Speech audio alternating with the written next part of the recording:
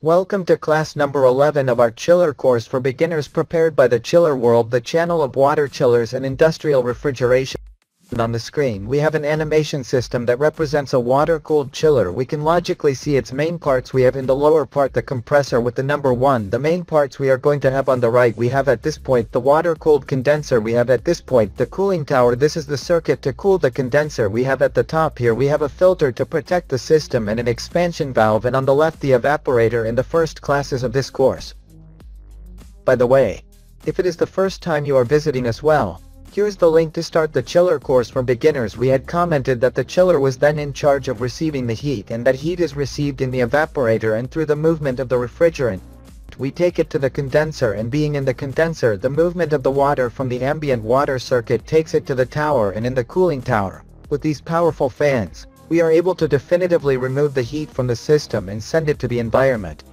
This process is repeated, and repeated. In this way we can ensure that we have a machine that is responsible for cooling a flow of water that reaches the evaporator, water that comes out. We had commented many times that the temperature differential of this flow of water for room conditioning is usually around 10 degrees Fahrenheit, 5 degrees Celsius. We explained it many times in the first class as well. In this video we are going to talk about the chiller that has the option of heat recovery. It is a very interesting subject, because as we know, we have spent years, it is very fashionable, and the subject of energy saving will continue to be fashionable. Everything we can do to return an efficient installation will be important. It is increasingly important, and the refrigeration and air conditioning technician must relate to these issues with the issue of efficient plants, because the time will come for inefficient plants. Even though they are reliable, even though they still have a useful life, appreciable plants that are not efficient will be terminated due to electrical consumption, as these chilled water plants are refrigeration systems that are projected to have a long life. We must take this into account a lot, and in turn this class will be useful for us to understand how the circuit works when presented with the opportunity to do some maintenance. So, how does the heat recovery circuit work? Chiller with heat recovery, we are of course going to give a basic idea of the heat. We said that the frozen water is removed from it at this point, and it is taken here to the condenser, and the condenser is taken over here. Here we have the heat. We already have it in the condenser. Well, the idea is going to be to capture that heat and not send it to the environment, but to use it for another function.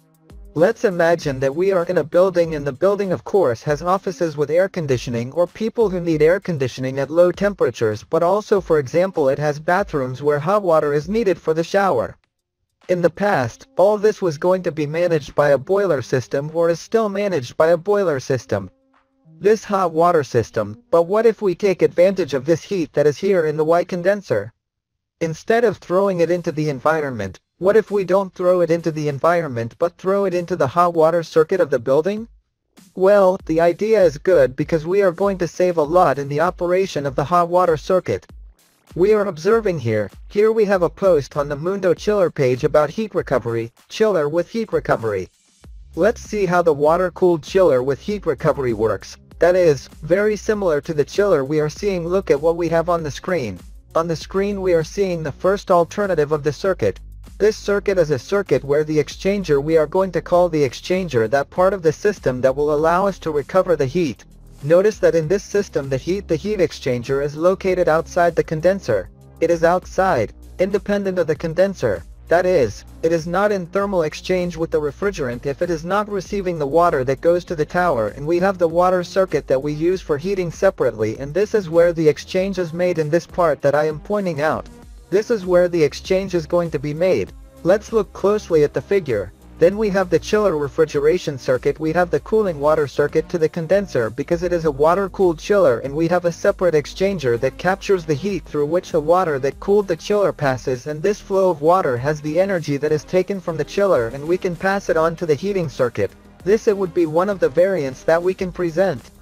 If you want to acquire more advanced knowledge about chillers and industrial refrigeration plants, you can visit mundochiller.com and take our private programs for the training of professionals in the sector. Every month we are opening courses with new groups, online modality.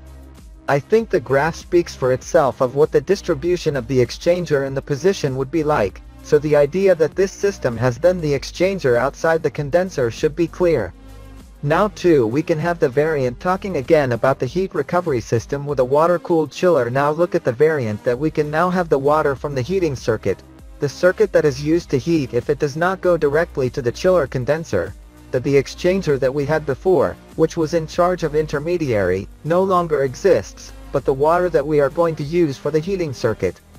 To heat it, we pass it directly through the chiller condenser.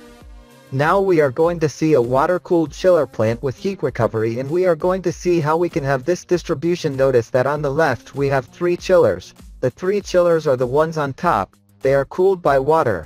All the chillers are cooled by water, and in the lower part of the distribution we have another chiller. But that chiller that is downstairs is a chiller that works with a heat recovery system. If we look at the figure, we can see how the chilled water comes out of the chiller. See that it comes out of this point, it goes to the application, it reaches a fan coil, some air handling units example that reaches 7 degrees Celsius for an example. It leaves the exchangers at 12 degrees and the chiller returns through this route. The chiller returns through this route, but this chiller that has heat recovery also returns. These 3 do not have it. This one below does have it, the heat recovery system. So the water would enter at 12, but the chiller also has the capacity to cool, and from 12 it goes to 7, and from 12 it goes to 7 in this. So 12 goes to 7 in this one, from 12 to 7 in this one, and we have a system now, the circuit that cools the condensers of these 3 chillers as an independent circuit. Note that it is independent, and here we do not have a heat recovery system. We have the water that goes to the cooling tower, a normal circuit, while the bottom one, note that the bottom one, the water that cools the condenser does not go to the cooling tower. We can see that the water that cools the condenser is not going to the cooling tower, it goes to the application, it enters the chiller condenser.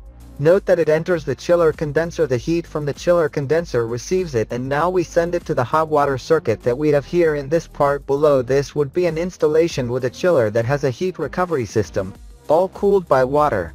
The 3 above are in charge of the cooling part, only the condenser is cooled by the cooling tower, and the chiller that we have in the lower part, that chiller, yes, it has the particularity that the water enters directly into the condenser. It receives heat from the condenser, and we can send that heat to a hot water circuit to perform the different functions that are needed. The water can have the temperature we need, or it can that it still lacks more temperature. If the water lacks more temperature, we can send it to a boiler to finish heating, which we have won. Since we have won that the boiler is not receiving the water at room temperature, it is already receiving it with a preheating. This will bring considerable savings to the heating circuit and therefore to the entire building. In the long run, all of this is to keep the entire building air conditioned with the temperatures that we need. Air-cooled heat recovery chiller. Can there be an air-cooled heat recovery chiller?